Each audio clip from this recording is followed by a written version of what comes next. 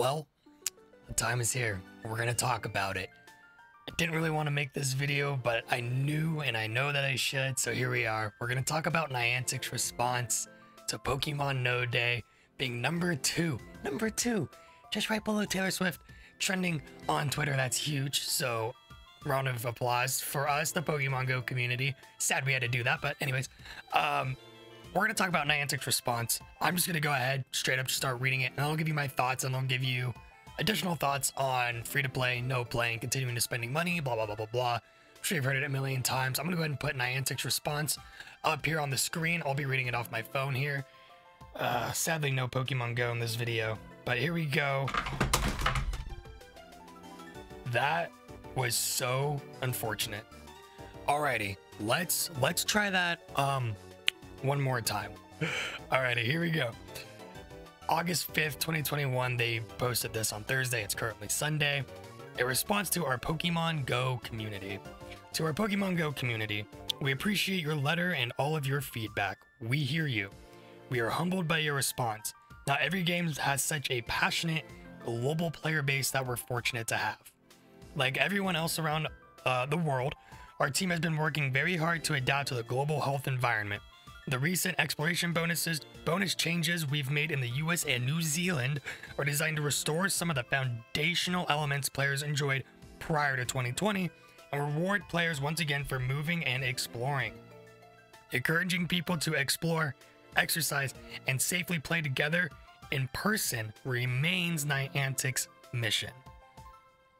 The health and well-being of players is our top priority, which is why we have implemented the new exploration bonuses in select geographies where it's deemed to be safe outdoors. Research has shown that taking walks outside is safe and confers several health benefits. Furthermore, encouraging outdoor exploration is in keeping with Niantic's mission. That said, we will continue to monitor health and safety guidelines or guidances related to outdoor activities and make future changes if necessary. We have heard your feedback about one change in particular, that of the Pokestop and gym interaction distance. We reverted the interaction distance from 80 meters back to the original 40 meters starting in the US and New Zealand because we want people to connect to real places in the real world and to visit places that are worth exploring. However, we have heard your input loud and clear, and so to address the concerns you have raised, we are taking the following actions. I've read this before, sorry, I don't mean to laugh, but we are assembling an internal cross-functional team, what does that mean, to develop proposals designed to preserve our mission of inspiring people to explore the world together while also addressing specific concerns that have been raised regarding interaction distance. We will share the findings of this task force in the next game season change, which is September 1st. As part of this process, we will also be reaching out to community leaders in the coming days to join us in this dialogue. Our goal is to build fun and engaging experiences that remain true to our mission, and we thank you for challenging us with thought and constructive feedback. The Niantic team.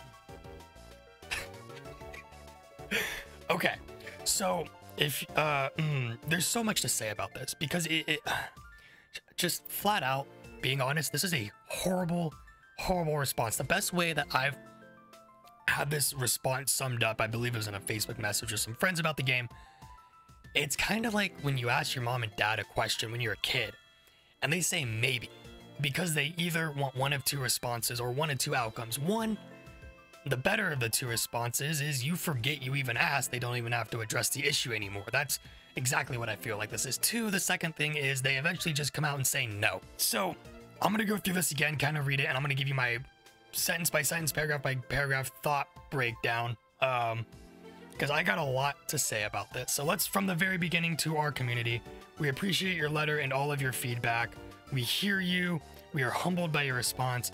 Not every game has such a passionate global player base that we're fortunate enough to have. This here, many red flags. First off, we hear you. It took you 5 years. Not every game has such a passionate global player base that we're fortunate to have. Again, it took you 5 years to realize all this. That it's sad. It's just sad. Blah, blah, blah, blah, blah. Encouraging people to explore, exercise, and safely play together in person remains Niantic's mission. Now, here's the thing. We can be 80 meters away and still be together.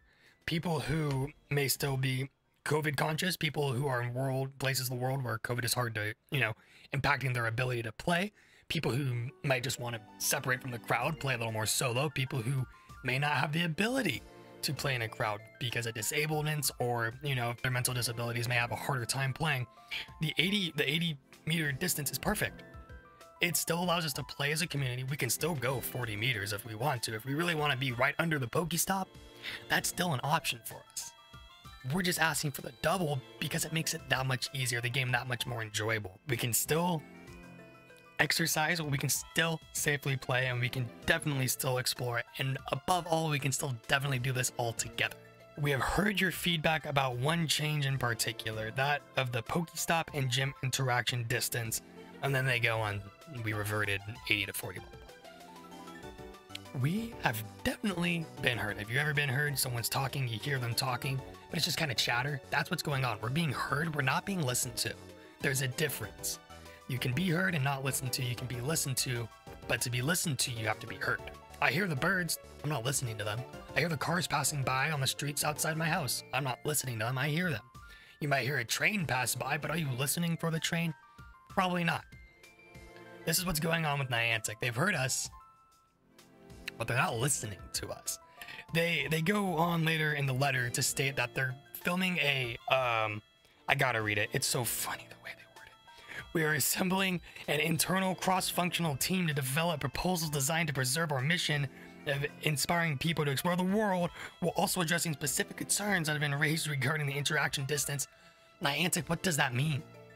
What is a internal cross-functional team? I mean, sure, reading it, it's a team that is able to, back Niantic and also back the players, but that's still one-sided. If it's internal, you're gonna lean Niantic. We're not dumb.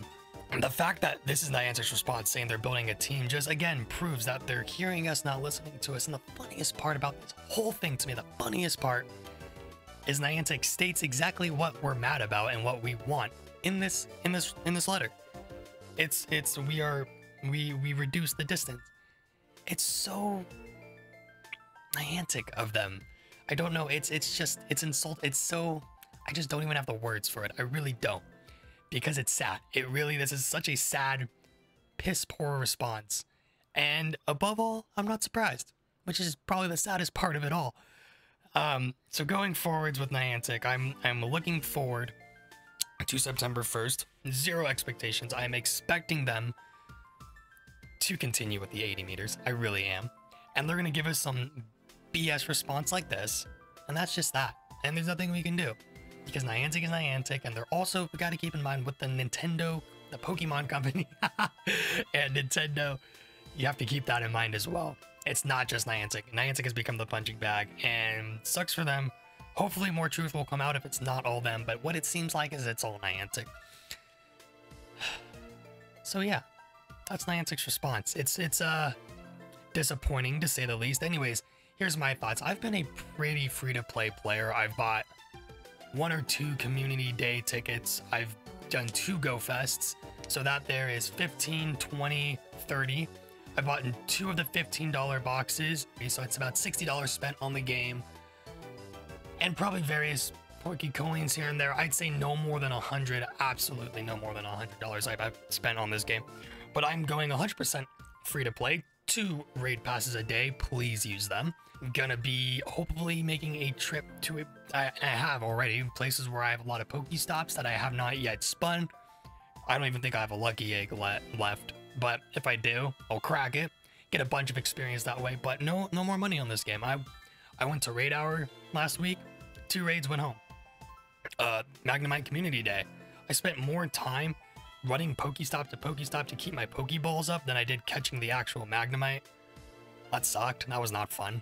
That was work, so I actually stopped playing about halfway through. Got my 2 raids done, went home. So it's an interesting time for the Pokemon community. It's a very difficult time. There's people who are still playing. There's people who are not playing at all, which I should do another video on because I think quitting Pokemon Go is the worst move you can make in this situation. Anyways, that's Niantic's response. Yeah, it's disappointing. I wish it were better.